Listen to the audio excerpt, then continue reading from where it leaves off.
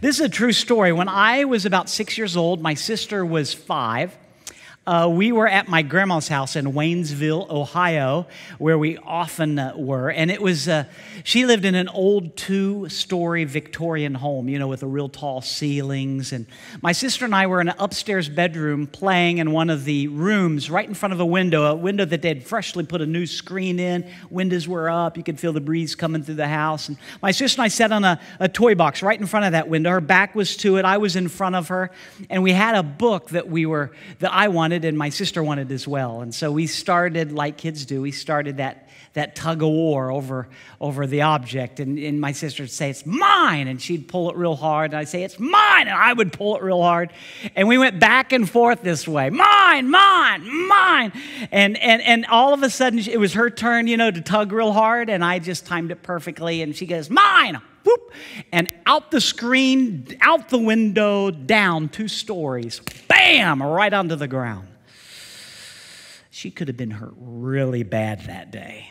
And thankfully, she's totally fine. She just got a sprained arm out of it. But my mom could have killed me when she found out all of the details that happened. But like moms so graciously are, after the discipline phase, she let me know I was forgiven. And that's really what we're going to land on today, this idea of forgiveness. It's so important. So important. We all need it. We all need to share it. And it's time and time again what our moms have so graciously given us, even at times when we didn't deserve it. We've been working our way through the Lord's Prayer over the last several months. It's found here in Matthew 6. So if you like, open there with me. Open your Bible apps as well if you have one of those. Incredible truths in this prayer. Amazing truths to live by, but often truths that we miss because we're so familiar with them. We just don't even think about them. That's the way it is sometimes when things get too familiar. Look with me at chapter 6, verse 12. These are Jesus' words. Remember, he's teaching us how to pray. And he says here in verse 12, "Forgive us our debts as we have forgiven our debtors." Something our moms practice again and again, very regularly. Forgive us our debts as we have forgiven our debtors. Now, this is called God's call to forgiveness. God's call to forgiveness. Think about that. Where would we be without forgiveness? Forgive us our debts as we also have forgiven our debtors. Sounds like Jesus is talking about finances at first. We do a thorough dive into this passage and the whole rest of the sermon, as well as other gospel accounts like Luke's, and we see things a little bit differently. He's not talking about finances at all. He's talking about debts we have with God, debts we have with others. In Luke's version of the prayer, it says, "Forgive us our sins, as we also forgive everyone who sins against us." So this is clearly about forgiveness of sins. And when we understand and experience his forgiveness of all of our sins, a common Christian theme, but when we really truly get it, we grasp it, we know it on a heart level, it really is a game changer. Changes everything.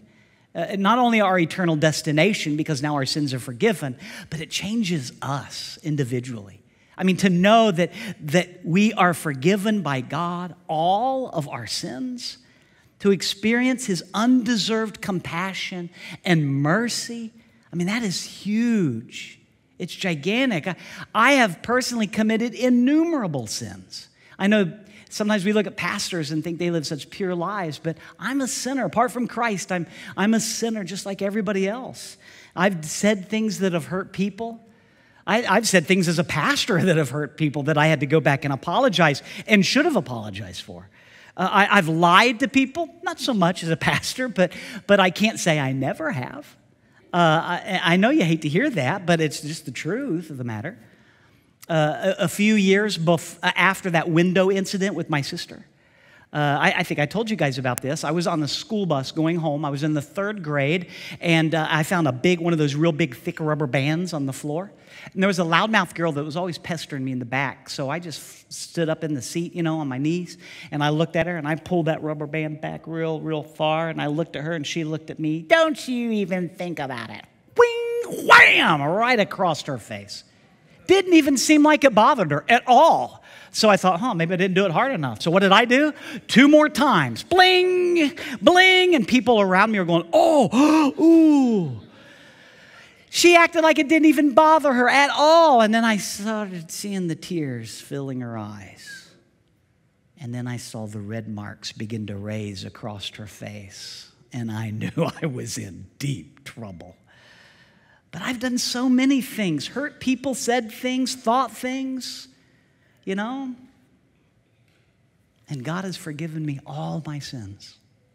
And He offers forgiveness to all of us. The Bible teaches us that really all of our sin, all of it is against God. And I do what I want to, when I want, and how I want to, instead of listening to Him and doing it His way. He's the one that has my best interest at heart. And yet I have the audacity to do it my way. That's not only disrespect to my Creator, that is rebellion. Rebellion against God. And still He continues to extend forgiveness, which, by the way, cost Him greatly.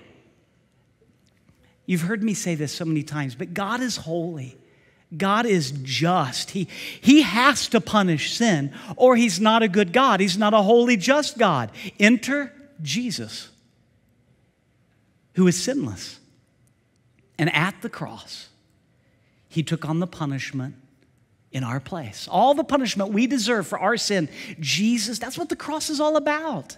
He's taking the punishment in our place.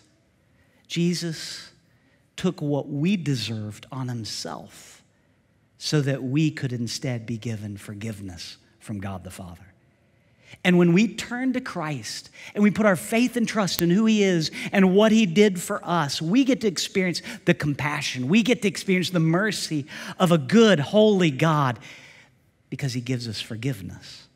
And that is life-changing. It's so life-changing that the compassion and mercy we receive, we begin to share it with others in need, those who sin against us. It allows us to have a life that's more than just getting what we want. It's a life that's all about relationship with our Father in heaven, doing what He wants. And it all starts with God's call to forgiveness. It's foundational.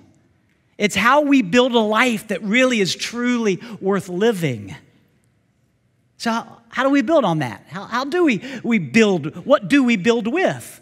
Well, let's look at the next passage. Look at the very next chapter, Matthew 7, verse 12. Same verse, just in the next chapter ahead. Matthew 7, verse 12. Remember, this is all still part of the same sermon that Jesus is preaching called the Sermon on the Mount. Verse 12, He says, "So in everything, do to others what you would have them do to you.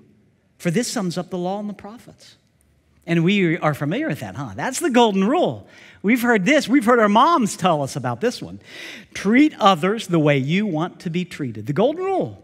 First, we experience God's undeserved grace, His forgiveness, which enables us to forgive. And now we're equipped to treat others the way we want to be treated. So one of the greatest evidences that proves that we have received and experienced the forgiveness of all our sins from God is that we are able to forgive others their sins against us. And then from that, we treat others the way we want to be treated. I mean, who among us doesn't want people to forgive us when we mess up? I don't think there's anybody who exists, if they're caught in sin, doesn't think to themselves, man, I hope they'll forgive me. I hope they'll give me a second chance. All of us have thought that.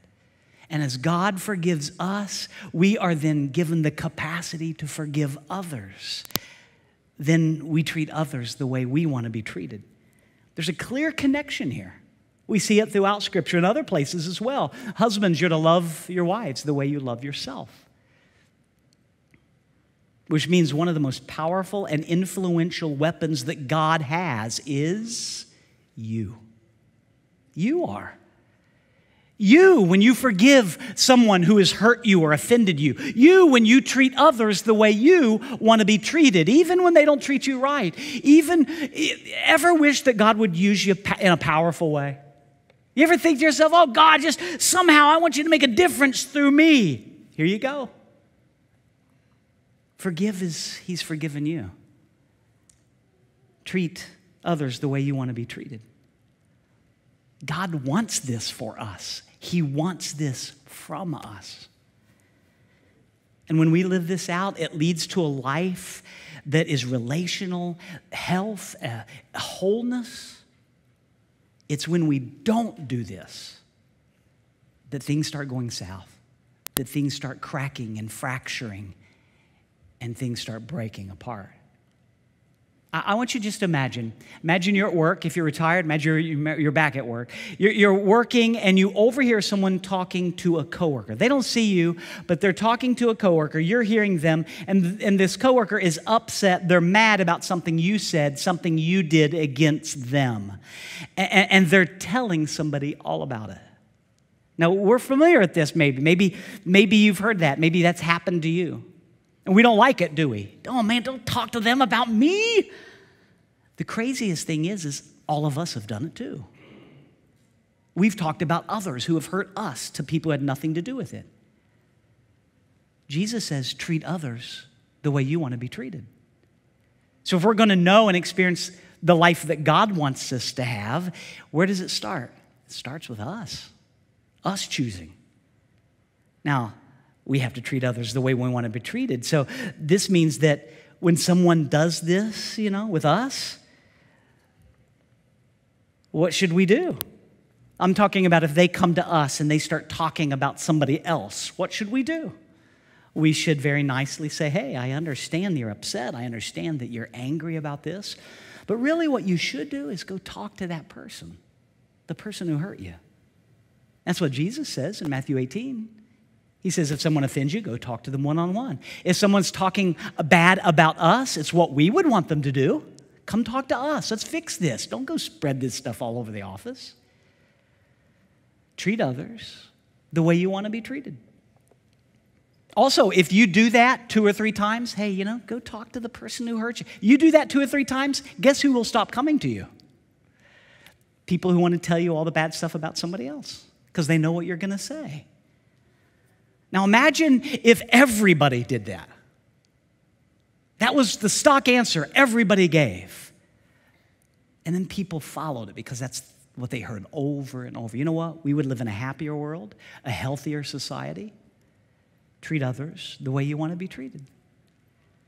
Now we do have to be careful here because we can take God's truths and we have this thing in us called the sin nature.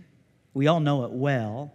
Very much alive every day. And that sin nature will take the truth of God and it will twist it ever so slightly so that it's used to serve self. Let me explain it this way. There's an elderly man, a father, and he lives in Phoenix. And so he calls up his son who lives in New York and he says, I hate to ruin your day, son, but your mother and I are getting divorced. After 55 years, I've been in misery long enough. I'm out of here. The son says, Dad, what are you talking about? This is crazy. You're being ridiculous. He says, we're sick of each other. We don't even want to talk about it with each other. And I don't want to talk about it with you. So you call your sister in Chicago. You tell her, I'm out of here. And he hangs up the phone. Immediately, the son dials his sister's number. He calls her up in Chicago. You're not going to believe this. Dad says he and Mom are divorcing. She says, there is no way. Give me a minute. Let me call him. She gets on the phone to Dad. Dad, you're not getting divorced. What are you talking about? You're not doing anything until your son, my brother, and I get down there this weekend. He goes, okay. He hangs up the phone, looks at his wife with a big smile and says, okay, we've got him here for Mother's Day. We didn't have to pay for it. How do we get him here for Thanksgiving? And it's funny, it's clever, but guess what? That's not treating others the way you want to be treated. That's manipulation. And now some of you might be thinking, come on, it's just a fun story, Vern. It's not that big a deal. And I realize that. But that's the way the sin nature works. It takes God's truth, twists it just a bit, and makes it serve self. Which doesn't make a happier, healthier world. It makes things messier. Kind of like the Christian guy who got all ticked off at the guy on the other end of the phone. So man, he just let him have it. He yelled and screamed on that phone. And when it was all over, one of his family members said, "Dad, what are you doing? That's horrible. Why were you talking that way?" He says, well, if I did what he did, I would want somebody to talk to me that way too. Really? Really? Really?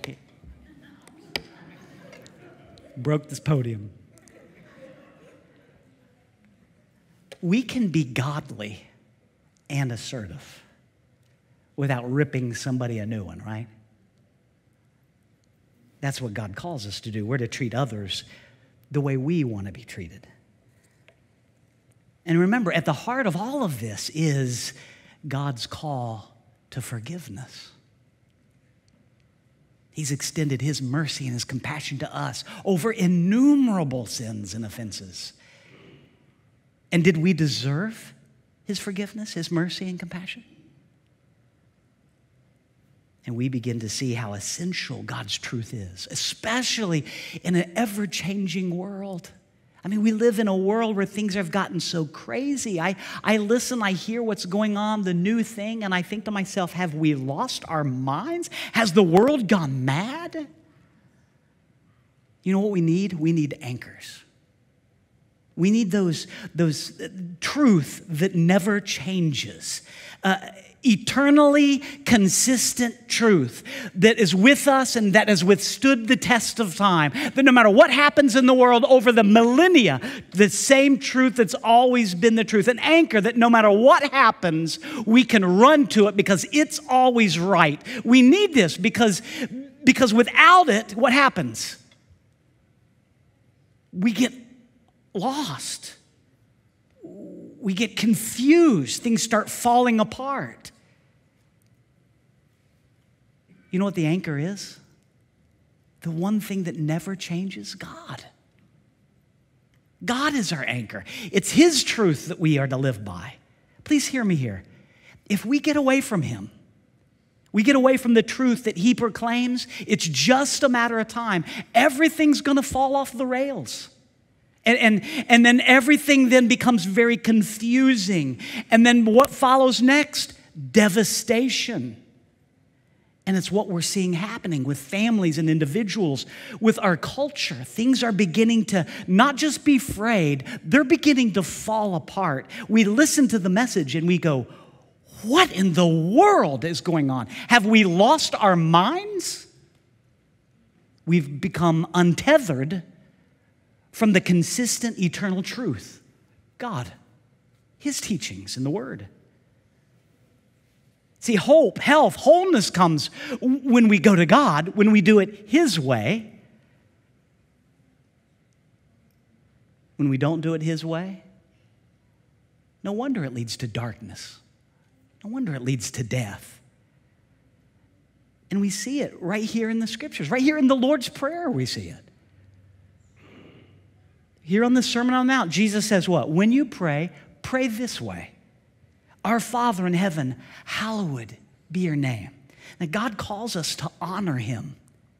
The title Father, it's a title that elicits prominence and authority in our lives. It's a protector. He's a leader. He's a guide in life. He knows. He's been there. He's the all-wise one. And as the Heavenly Father, He is to have authority in our lives. Why? Because He's the all-powerful one. He is the creator of it all. He is the one who is holy, good, and just. And as the Heavenly Father, He protects us. That's what this story's all about. We messed it up. We rejected Him in His ways. It brought in sin, which brought in death. Now we're in devastated situations. And God brings us Jesus, who comes to confront sin and death at the cross. And He proves that He not only confronted it, but He defeated them. How? By raising from the dead 3 days later. How much more proof do you need? And when we accept who He is and what He's done for us, we're forgiven all of the sin. All the punishment we deserve, it's put on Christ. We're cleansed. We're reconnected in a spiritual, eternal relationship with our Father in heaven. Not to live here, but to live with Him. And as our Heavenly Father, He leads us and guides us with His truth. And so we're therefore to seek His kingdom and His will done in our lives. And we're to forgive as He's forgiven. We're to treat others the way we want to be treated. See, He's the anchor. Living His way brings life, brings wholeness and health. Not only with us and God, but with us and others.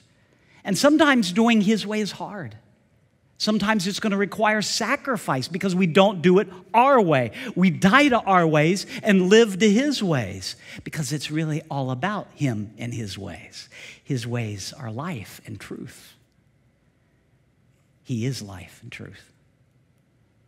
But it all starts with God's call to forgiveness between us and Him, and then extended between us and others.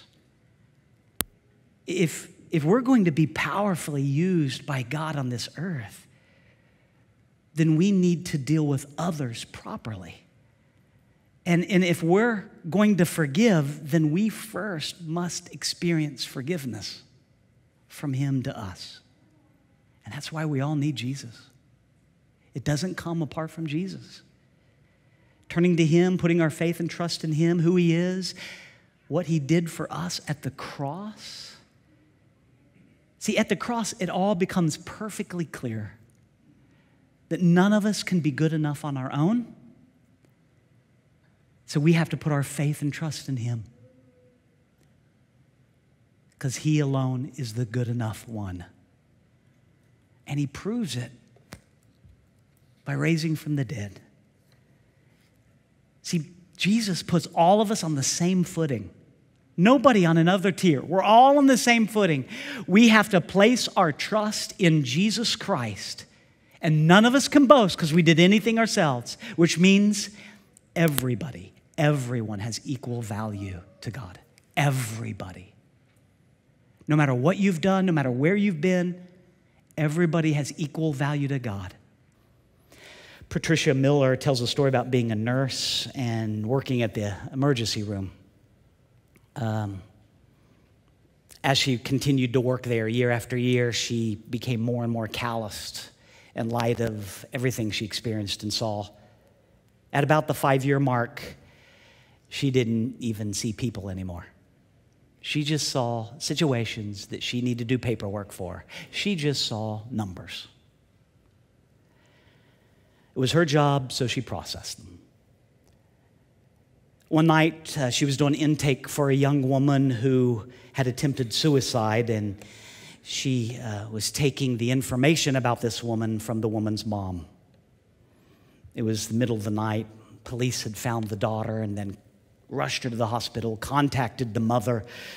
The mother obviously was distraught. She was disheveled. It was 2, 3 o'clock in the morning. She struggled to answer questions as Patricia would ask.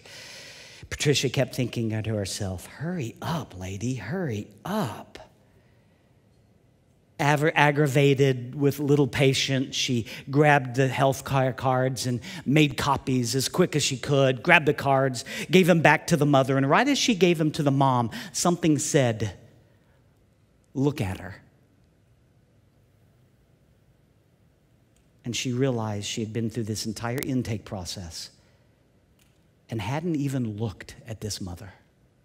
Their eyes hadn't even met.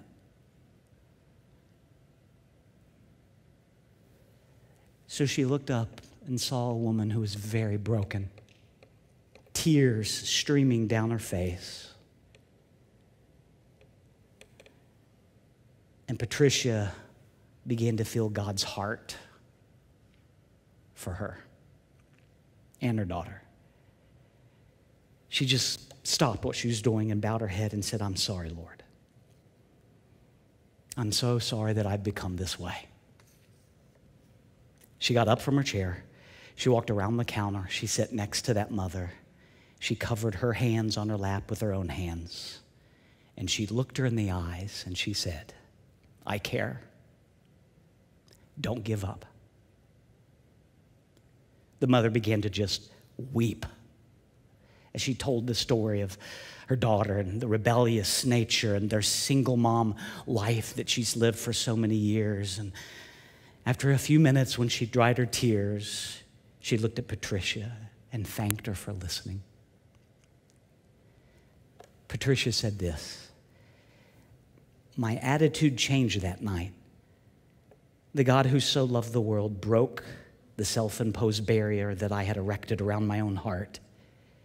Now he can reach out to me and through me." We live in a crazy world, and life can definitely be incredibly hard. And there are needs all around us. Maybe we've even intentionally thrown up our hands and thought to ourselves, you know what? I don't care anymore. There's nothing I can do anyway. Maybe you've been hurt. Maybe you're resigned yourself in a hurt condition. I know we live in crazy times. And I know things can feel very dark and devastating, but I want you to know something. There is an anchor. It's God. His truth found in Jesus Christ and the teachings of His Word. He is life. His truth endures through the ages. No matter what happens, His love endures. He never gives up. He never runs out on us. No matter where you've been, no matter what you've done, God loves you. And although that might feel weird in this day, might feel weird here and that, isn't it a message that needs proclaimed? How much more stronger would it be if we could be received? That there is a God of truth that loves and cares deeply for us. He wants to forgive us. He wants to forgive you. He wants to lead you to life. He wants you to lead you to the light. But it all begins with this call to forgiveness, to accept His forgiveness. He wants to do a work in each of us so that He can do a work through each of us. But it begins by going to Him.